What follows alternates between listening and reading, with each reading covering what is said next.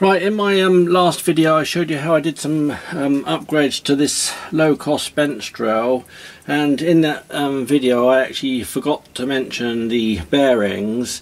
I've had this drill probably about 10-12 years now, and the bearings are getting quite dry and I noticed a bit of noise on them.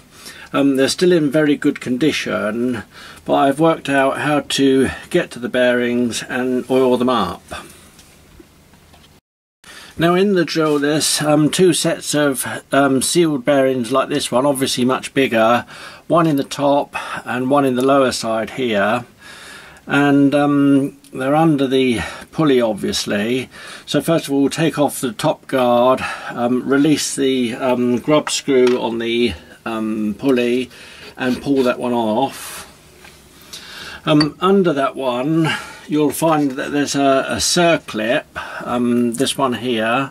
I've taken it off earlier, and then you can actually look down inside and actually see the shielded bearing. Now what you need to do with the bearing is to remove this metal shield, and what I do is use like a dental hook and a tool like this one here, sharp tool, and get inside and actually hook that metal shield off, pull it off. It comes off quite easily. That's the one I've taken off here, and that will actually reveal the ball race.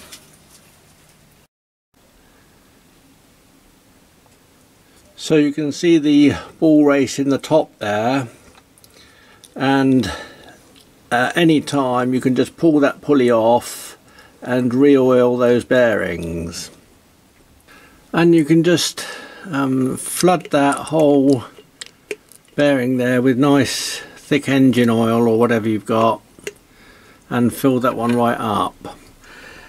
And that one will take a while to go down. I did remove the shield on the underside bearing, but I don't think that's absolutely necessary, because the oil still gets into that one.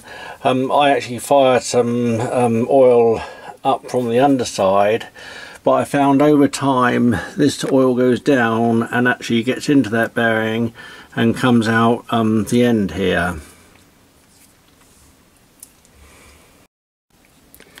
And to prevent any dust or dirt getting into the bearing or any of that oil splashing out when the machine is running, I've made a simple seal up out of a piece of gasket to fit the spindle and the diameter of the casting.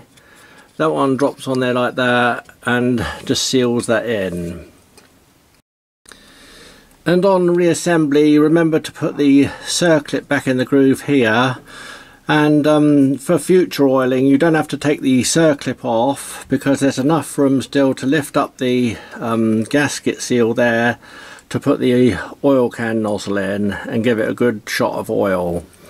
So in the future all you have to do is remove the belt, remove the pulley, lift the gasket and oil up. And for a while afterwards you get a bit of a seepage of oil down through here.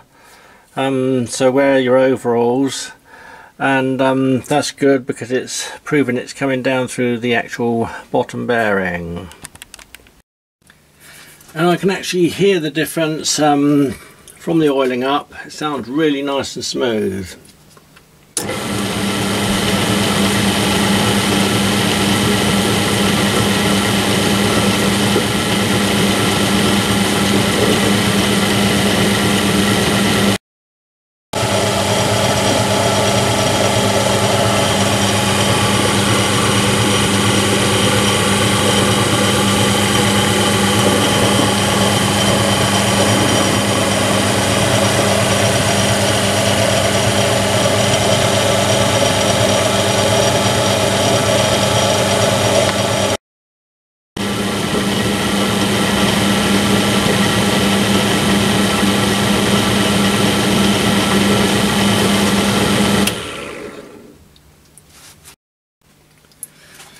So put my flywheel back on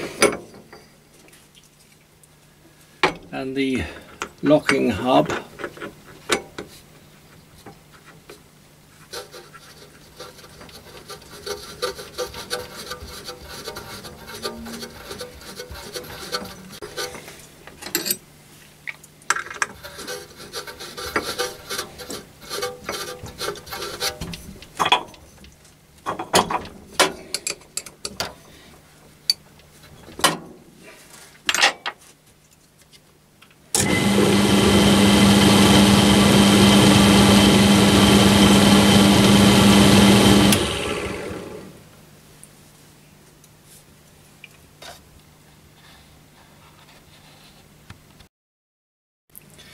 So thanks for watching and see you next time.